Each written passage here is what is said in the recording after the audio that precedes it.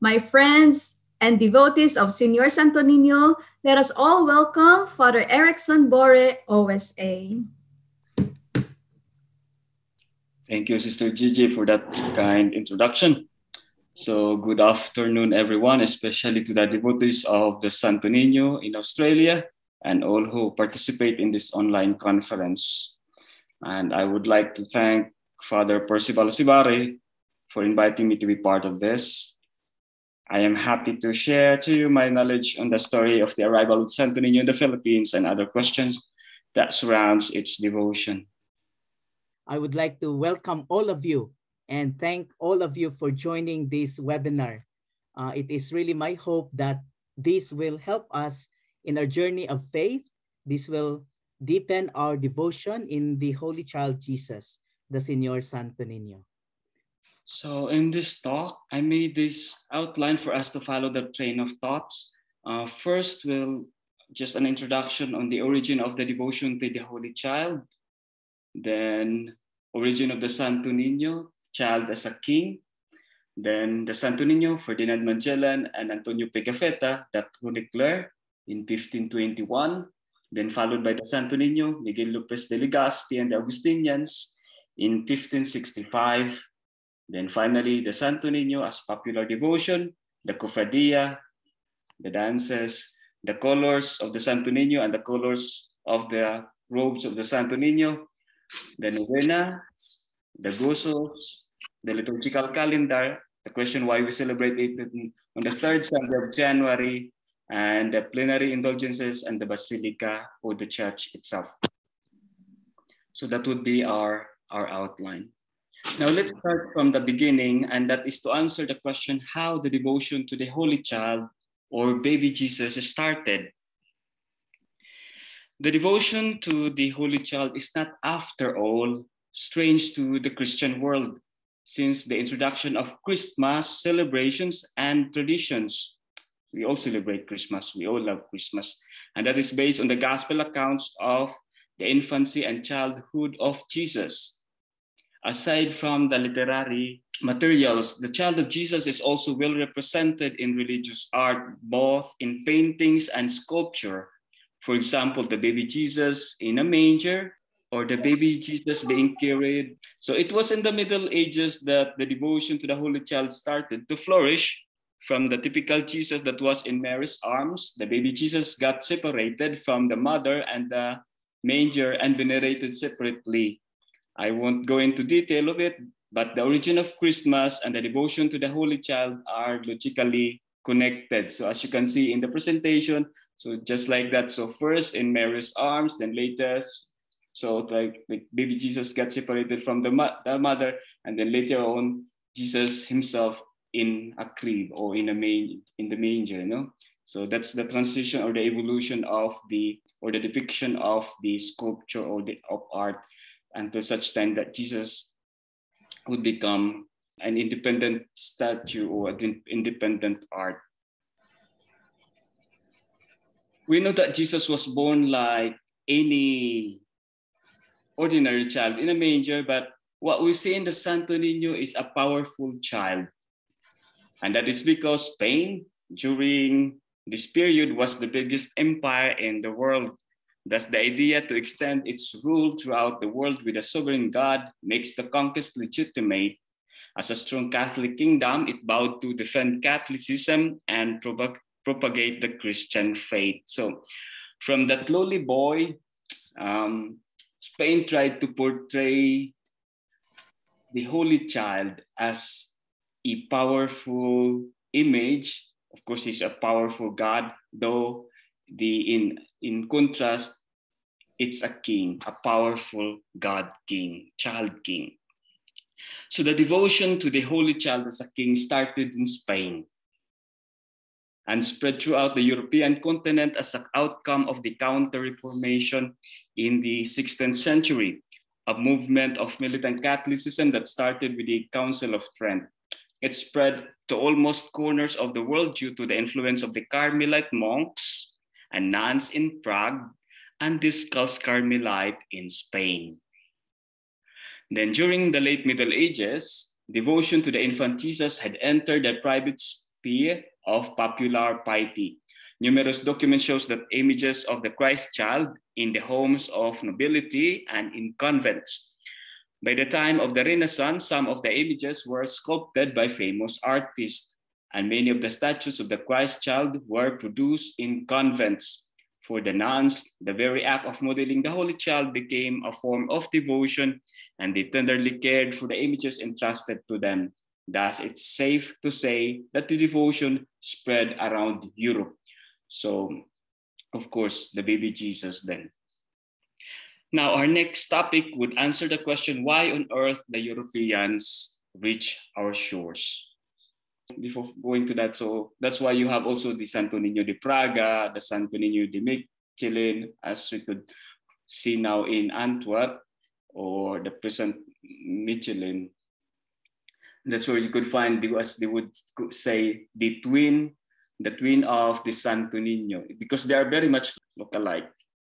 Tanggalan mo lang ng robe ang Santo Niño de Cebú, he would look like the Santo Niño de Michelin in Europe. There's another one like this also in Louvre Museum in Paris. If you happen to enter the Museum of Louvre, there you could find also the very much alike of the Santo Niño of Michelin. Later, I will discuss why the Santo Niño of this kind of thing originated in the area of Flanders, why it arrived in Spain. Going back now to our next topic, I would answer the question, why on earth the Europeans reach our shores? I guess in history, we all know this. During this period of exploration, European countries were racing to discover the territories and to reach the Spice Islands, which was lucrative merchandise during that time. So this is the reason why the European arrived at our shores. We cannot say that came because they would like to subjugate the Philippines. There was no Philippines yet then. In fact, it was only accidental due to bad weather. And of course, to look always for replenishment of supplies they needed on board on the way to Spice Islands. Now, here comes the scene of Ferdinand Magellan in 1521, the famous song of Yoyoy Villame of March 16, 1521. As we all know, they embarked from the port of Seville, from the port of Sanlúcar de Barrameda, en route to find the Spice Island. Our source of the Santo Niño, that he arrived in our shores and it was given to the Queen as a gift after her baptism, is the account of Antonio Pigafetta. Antonio Pigafetta was an Italian and he was hired as a chronicler of the Spanish crown during the voyage led by Fernando Magallanes. So it was not solely a fleet composed by Spaniards, but of course, Ferdinand Magellan was a Portuguese and his chronicler was an Italian, Antonio Pigafetta. So that's our basic source of the information of the details of the arrival of the Spanish fleet in 1521 in the Philippines. However, I would like to warn you that such account might there are some translations that could mislead our readers today regarding the Santo Niño, because the translation sometimes is different from the original account, especially those translated from French to English is somehow would differ from the Italian to English. We would see that later. So to make it faithful, I would love to read to you the translation coming from the Italian. This is how it is being narrated according to Pigafetta, how, not the arrival itself, but how the Santo Niño was given to the Queen.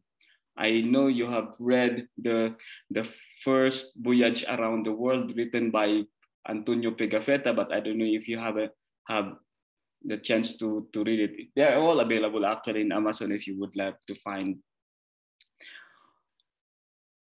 April 14, 1521, Sunday, Magellan went ashore together with his 40 crews According to the narrative of Pigafetta, a large cross was set up in the middle of the square. That's why we have the Magellan's cross in Cebu. This one actually also involves another controversy. We will discuss it later.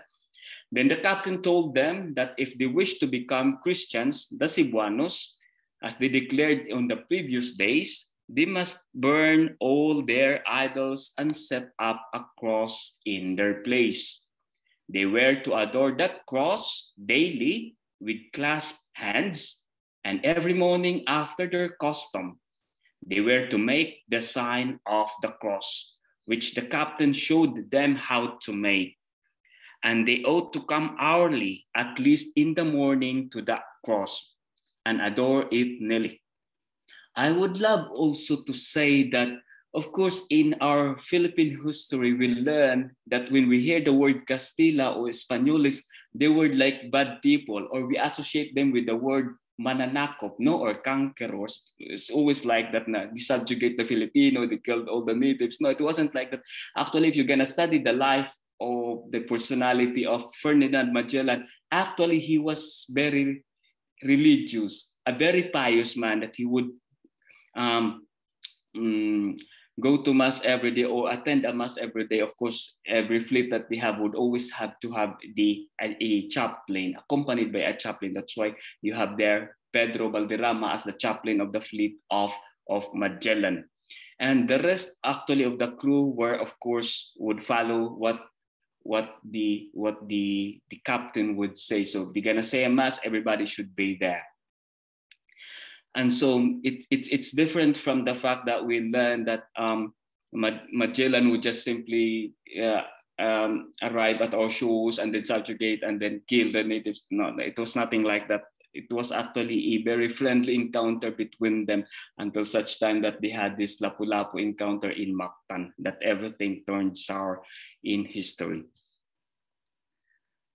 Then let's continue. The captain led the king by the hand to the platform whilst on the same day, while speaking these good words in order to baptize him, referring to Humabon. He told the king that he would call him Don Carlos after the sovereign emperor. 500 men were baptized before mass. After the conclusion of mass, the captain invited the king and some other of the chiefs to dinner, but they refused, accompanying us, however, to the shore. So actually, Magellan was very polite. He invited Raha Humabon for a dinner to the ship, but they refused to. There was no reason mentioned why Humabon refused the invitation of Magellan. After dinner, the priest, that is Pedro Valderrama, and some of others went ashore to baptize the queen, who came with 40 women. So men were baptized first, then later the women. We conducted her to the platform, and she was made to sit down upon a cushion, and other women near her, until the priest should be ready. This is a narrative coming from Pigafetta. I showed her an image of Our Lady and a very beautiful wooden child Jesus and a cross. I would like to repeat that one. I showed her an image of Our Lady, a very beautiful wooden child Jesus, and a cross. Therefore, she showed her 3 different icons, not 2, because in other accounts it appears that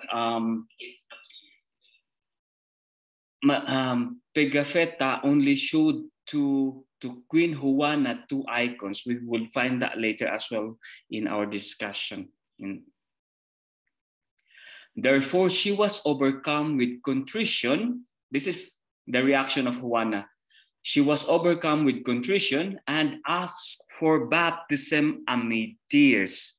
We named her Johanna or Juana, counting men, women, and children we baptized 800 souls on that day. The queen was young and beautiful. She was entirely covered with white and black cloth. She asked to give her the child Jesus to keep in place of her idols. And then she went away. So she asked for, after Pigafetta showed her the three icons, she chose to have the child Jesus. She asked for it. The Captain General went ashore daily during those days to hear Mass and told the king many things regarding the faith. So with Magellan and the crew stayed in Cebu for a week. So they arrived in Cebu. They arrived in Humonhon in March 16, but they entered Cebu on April 7. And they conducted the baptism a week after, and that is April 14. And on the same day, however, late on that day, they also baptized the queen, or Juana, and the rest of the women. So that's how the chronological order of the event in Cebu. One day, the queen came with great pomp to hear Mass. 3 girls preceded her with 3 of her hats in their scarf, cross with gold stripes thrown over her head, which covered her shoulders, and she had on her hat. A great number of women accompanied her, and who were all naked and barefoot, except that they had small covering of palm tree cloth before their privies, and small scarf upon the head, and with all the hair flowing free. The queen, having made the due reverence to the altar, seated herself on a silk-embroidered cushion.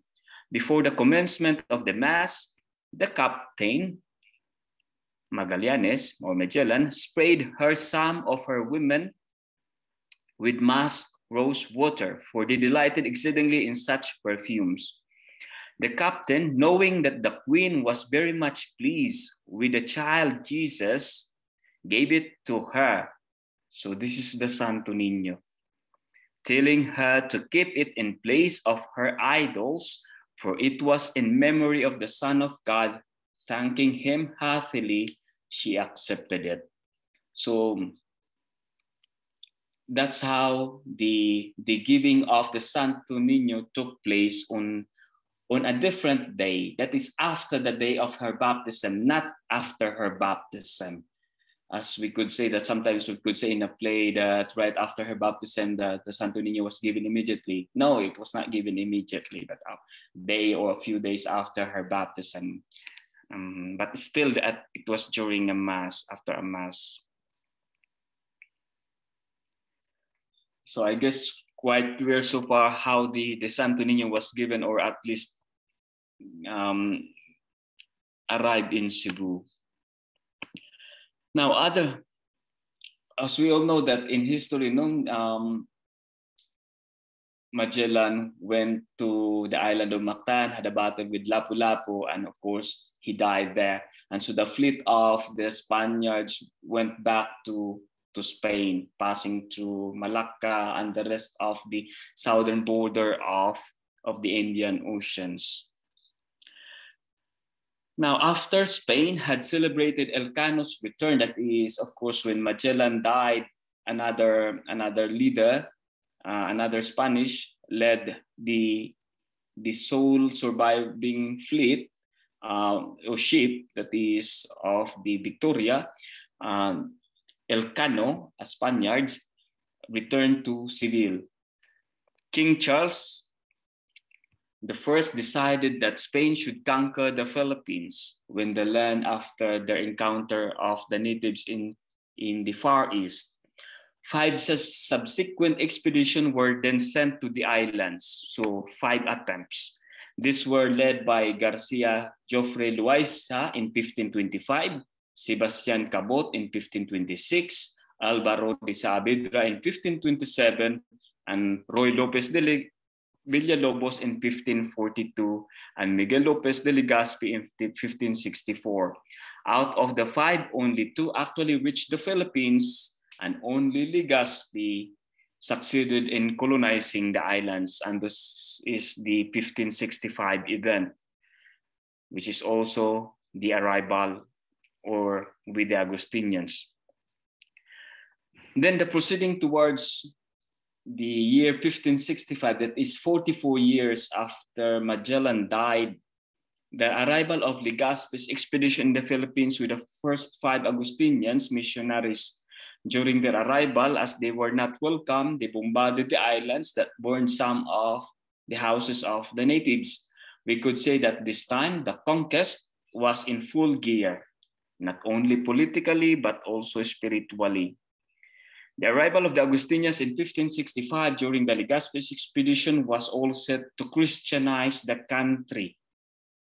It formally commenced the Christianization and evangelization of the Philippines. That's why what we celebrate in 1521, or in this year, 2021, is the introduction of Christianity, not the Christianization of the Philippines, because the Christianization of the Philippines or of the country happened or took place in 1565.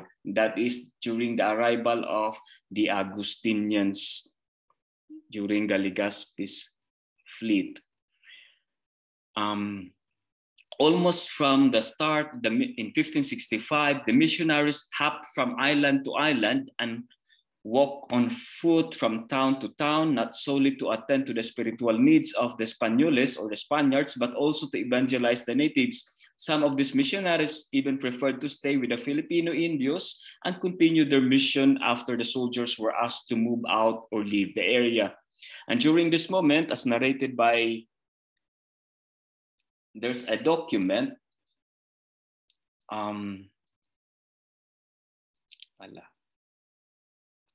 I missed this one.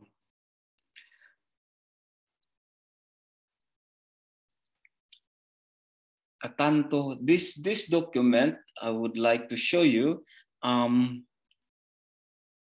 is a legal document containing a testimony or a notarized testimony regarding the arrival of the Augustinians or the finding of the Santo Niño in the Philippines. So this is in 1565 when the Santo Niño was found in a box, we call it baul.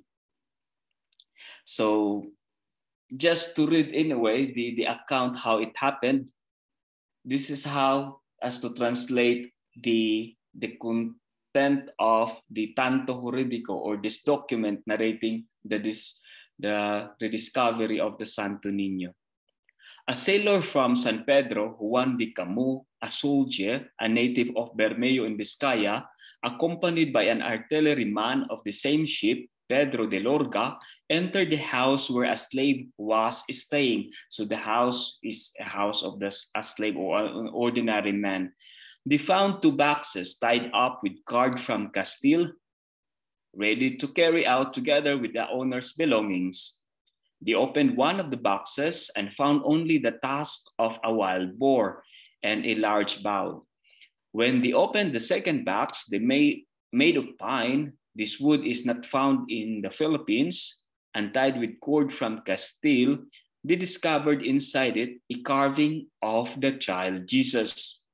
Ecstatic beyond himself, Camus, the soldier, ran out screaming about the find, allegedly crying in his native Biscayan tongue, or Biscaya is the region where you could find what we call Bilbao, or the famous chorizo de Bilbao. And he cried out, "For the body of Christ, son of Saint Mary, has been found." So he was shouting that kind of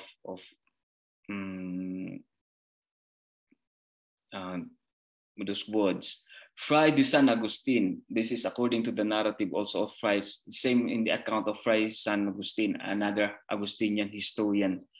Much of the story of the finding of the child Jesus is documented, contained in this document. So the document, actually the first document was ordered by Legazpi himself. However, the original was damaged and written again in 1736 and now preserved here in our convent. And this is the last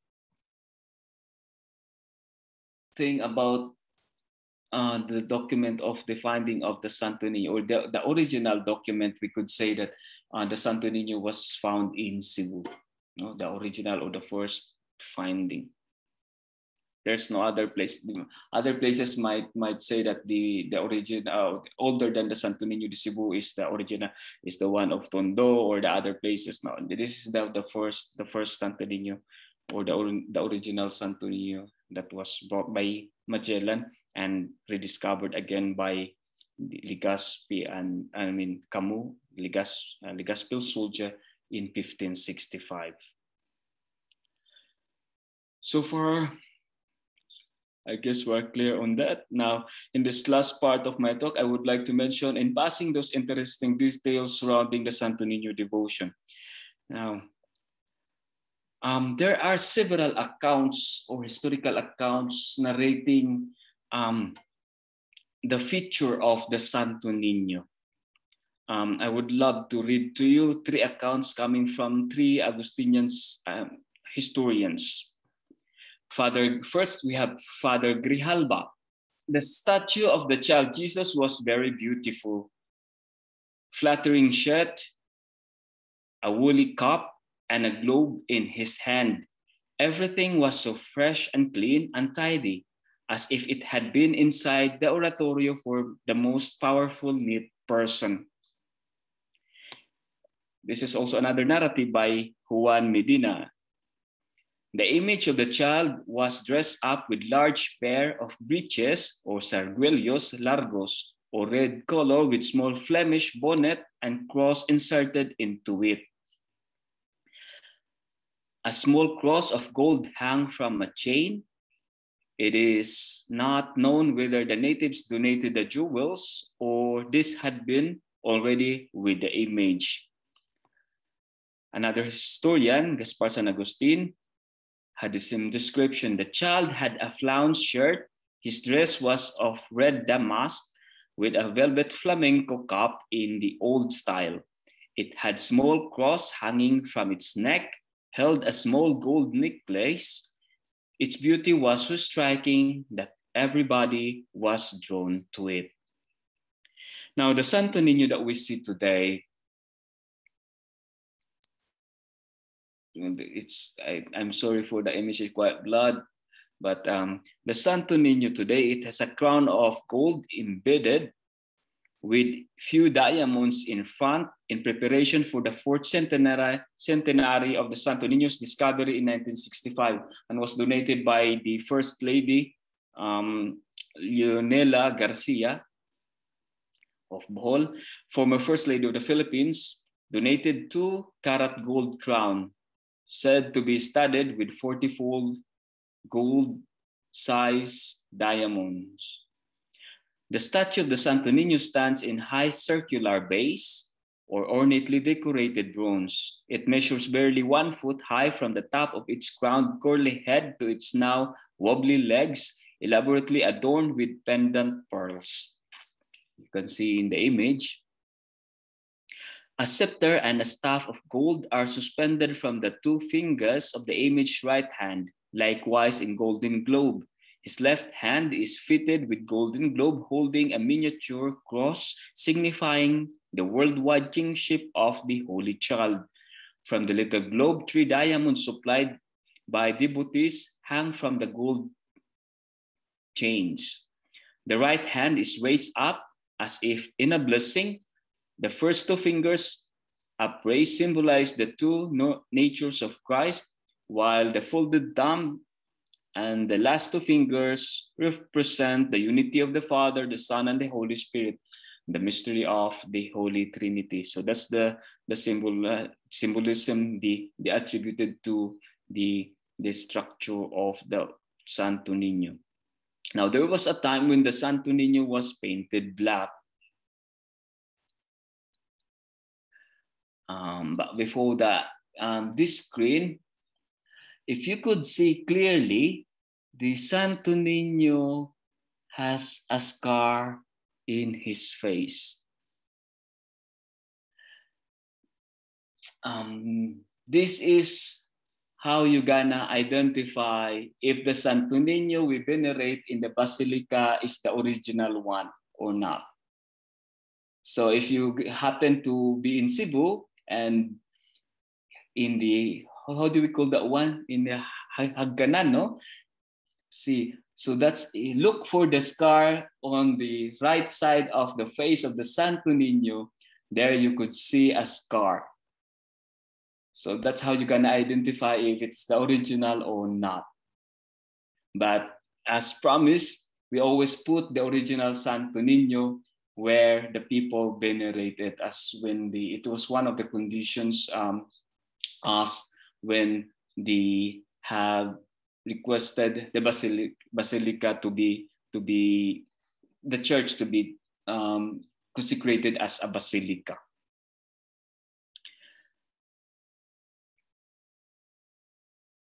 A question why the Santo Niño was painted black.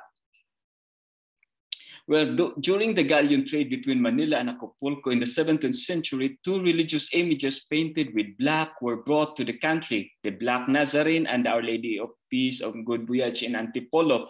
When the Nazareno and the Virgen ng Antipolo reached Manila, they drew a very big number of devotees. The Augustinian realized that the black was more appealing to the Filipinos. So the Filipinos believed that the black image was powerful. For almost 50 years, we venerated the black Santo Niño. And during the later part of the World War II, the icon fell from its niche, leaving one of its eyes chipped and its right cheek heavily scratched. That's why you could see a scar in her face. Luckily, the fall was cushioned by one of the candelabra. If not, the Santo Niño was destroyed. Chu was, and a Cebuano historian said that the wooden image was transported for safekeeping to the Redemptorist Church in Cebu for a while, which was under the supervision of the Americans. Then an Augustinian priest, father named Leandro Moran, asked a nun from St. Teresa's College to wipe out the face of the Santo Niño. So they were able to find that the Santo Niño's coating had second layer. So of course the original is not really black. After telling Father Moran about the Augustinians decided to restore the original color of the Santo Niño. So that's the color of the Santo Niño now actually. That's the original color, not the black one. Now let's move. Regarding Sinulog dances, dancing is not actually strange in the Filipino culture. It has been part of the indigenous ritual in healing, wedding, and worship, and other ritualistic celebrations we have. Examples we have are the ritualistic dance by our Babaylan priest or priestess that we learn in our history. That's the same with the origin of Sinulog. The early missionaries allowed the dancing of the people to be incorporated in their worship. Early accounts, however, never mentioned the term Sinulog, as it is called today. It was only in the 1940s, again, in the 1940s, when the term became common. The common story we know is that it is a simple forward and backward movement simulating the water current sulog, hence the name given to the dance. It is said to be the basic steps of the original Sinulog dance. History, however, that since the early period where people allowed to dance inside the church, later in 1920s, it was stopped. Then was allowed only outside the church. That's why we see now the manangs. Actually, it's the continuation why the manangs are dancing outside the church, because it was once stopped. It was no longer allowed inside, so they dance instead outside. Another idea of this was it also evolved from the Moro dance, which is a battle between Moro and Christians. And this is personified by the famous group of the Diola family in Cebu, which actually you could see also on them dancing during those one of the novenas, or I guess Saturday, Vésperas, if not Sunday, if I'm mistaken. Another thing I would like also to tell you is that the original feast of the Santo Niño was April 28th. And that is the Kaplag, when it was rediscovered again by Juan Camus in that hat or in that payag. So the commemorative date of the Kaplag, we celebrate these days. It was the day the Santo Niño was found in the native's house. However, the day the Augustinians arrived on April 28, 1565, was the feast of San Vidal, Saint Vitalis, in honor of the Spanish rule in the Philippines, which was more civic feast rather than religious. So on April 28, it was more of the feast of San Vidal in the beginning rather than the feast of the Santo Niño. So San Vidal was more celebrated as a feast, not religious, as a civic feast in honor of the crown, but it was never on the Santo Niño. Since the reason why it was incorporated later, since there was no popular devotion surrounding the feast of San Vidal, the Santo Niño was incorporated in the celebration. Also was the intention of the Augustinians to get the Santo Niño in the celebration. This was the time that the Santo Niño took over the feast. So doon medyo the Santo Niño entered the scene. When Cebu was conquered, the Spaniards named the place Villa del Santísimo Nombre de Jesús. That's why also it was more of the devotion rather than the Santo Niño. The feast also was celebrated on January 3, which is the feast of the Santísimo Nombre de Jesús, which is actually Santísimo Nombre de Jesús would also like the incarnation of the baby Jesus, giving him a name or giving personified. No, so that's the Santo Niño. The reason why it was transferred from April 28 to January is this. Upon considering a reform in the liturgical calendar of the church, the Feast of the Holy Child, which always at the time fell on in the Easter tide, was untimely. Just imagine this, that after you celebrate the passion and the resurrection of the Christ, you would go back to the celebration again of the child Jesus. So the logic was transfer the feast of the Santo Niño near Christmas.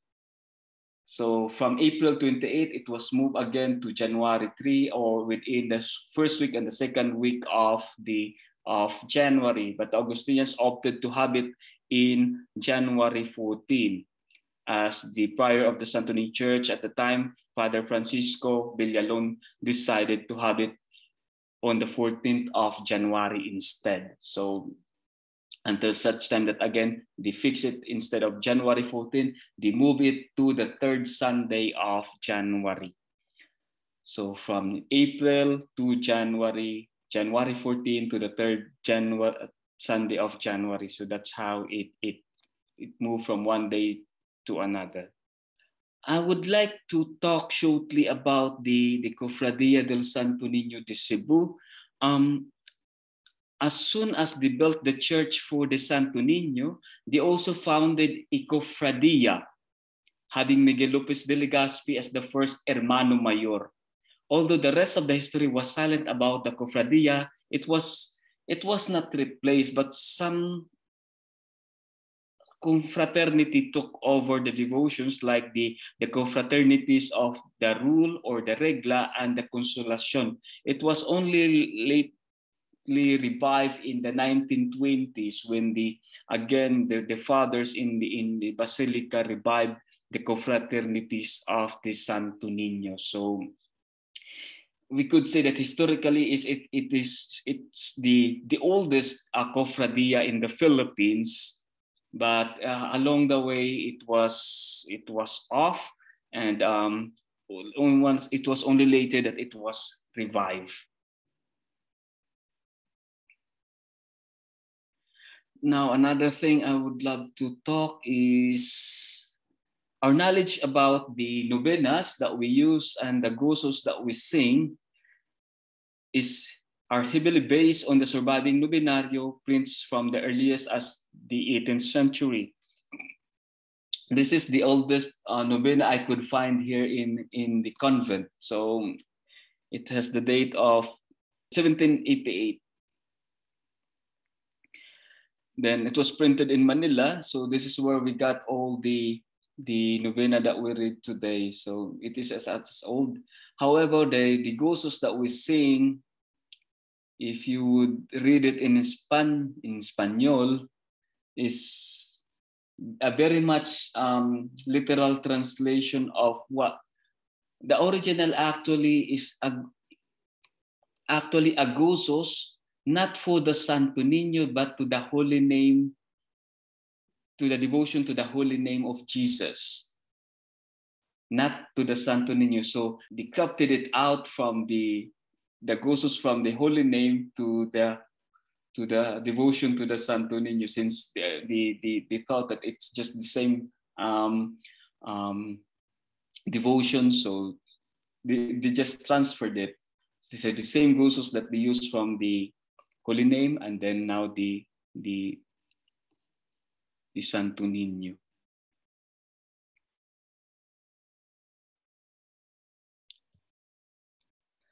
And lastly, every time we visit the Basilica, we gain plenary indulgence, and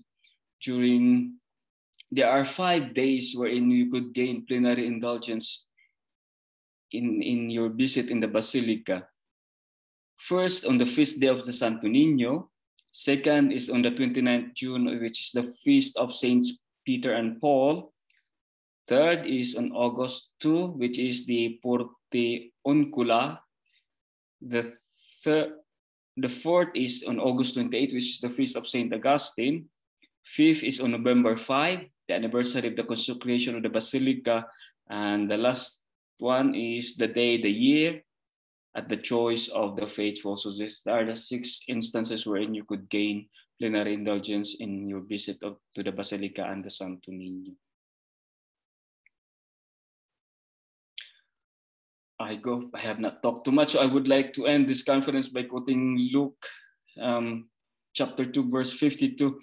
And Jesus advanced in wisdom and age and favored God and man. Thus, as devotees, we may become like the Santo Niño, who also grow not only in age, but also in wisdom and knowledge, and find favor before God and man. So thank you very much. That's all. Muchísimas gracias a todos.